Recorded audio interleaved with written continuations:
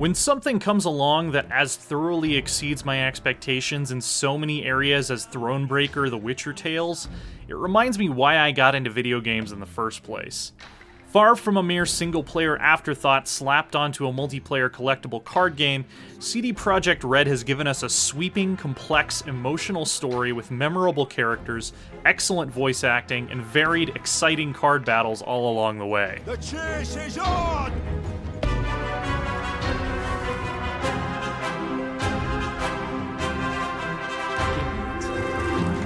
I was most blown away by the writing.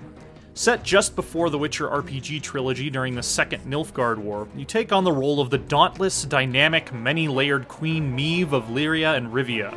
Every step of her journey is complicated by an overwhelming enemy, abundant political intrigue, and the kind of gut-twisting, no-right-answer moral choices the Witcher series has become known for. Are you willing to sacrifice your personal honor to preserve your basic human decency? Are you willing to do what's best for your soldiers at the expense of a possibly instrumental alliance? This tale recognizes no distinction between good or evil, only tough, emotional, imperfect compromises that stuck with me hours after I'd made them. I was accompanied on this journey by a cast of multi-layered, diverse, and interesting aides-de-camp who could stand right beside or even outshine the best of the best party members from more traditional RPGs. Your Grace, the man's a brigand. From the irreverent bandit Captain Gascon, I transform into a creature that's half man, half dachshund, to the fanatically pacifist sorceress Isbel, they're all more than meets the eye, and have unique reactions to the decisions you make that can lead to them opening up more or even departing your service. In fact, I found it impossible to keep everyone happy, adding a tangible component of ongoing consequence to my behavior. And it's more than just missing out on another drinking buddy when someone leaves, since many party members can offer special solutions to certain story events and quest dilemmas that allow you to come out of them with much less blood on your shirt. I adored the organic feeling reactivity of this system, and how it rewarded or punished me for the values I chose to stand for. And, following in the rear, the bandits, bound in chains. The quests themselves and accompanying dialogue are written every bit as well as The Witcher 3, and the card-based battle system it all revolves around is a lot of fun as well. Far from playing a couple hundred rounds of standard rules Gwent, nearly every encounter has some kind of unique twist that's satisfying to overcome. Some commanders have the ability to immediately resurrect any cards you kill, so the only way to win is to whittle them down with non-lethal attacks.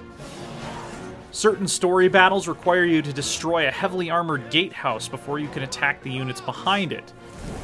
And the level of deck customization, especially later on once you get the ability to recruit special cards like Dwarven Auxiliaries and Skellige Mercenaries, means you can always change things up if you're bored or a particular battle is giving you a really hard time. Particularly interesting were the various optional puzzle fights scattered around Thronebreaker's lovely hand-painted world maps, which require you to accomplish something really unorthodox using a specific set of cards in a limited number of turns. You might be asked to get a certain card to a certain side of the board using movement abilities, or to raise a specific card's power to a certain number. Some of them were really legitimately tough, taking me close to an hour to come up with the right solution. But it was always so satisfying when it clicked.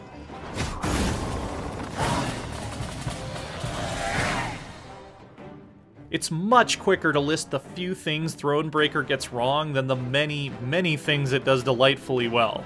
Aside from being one of the best written RPGs I've played in years, the varied ways it keeps its card-based combat from stagnating across a 40-ish hour campaign are admirably clever and well thought out. Deck building and some light RPG elements that allow upgrading specific cards and giving a feeling of progression to your two-dimensional army, and expertly crafted companions that aren't shy about leaving you out in the cold create a satisfying, meaningful feedback system for your actions.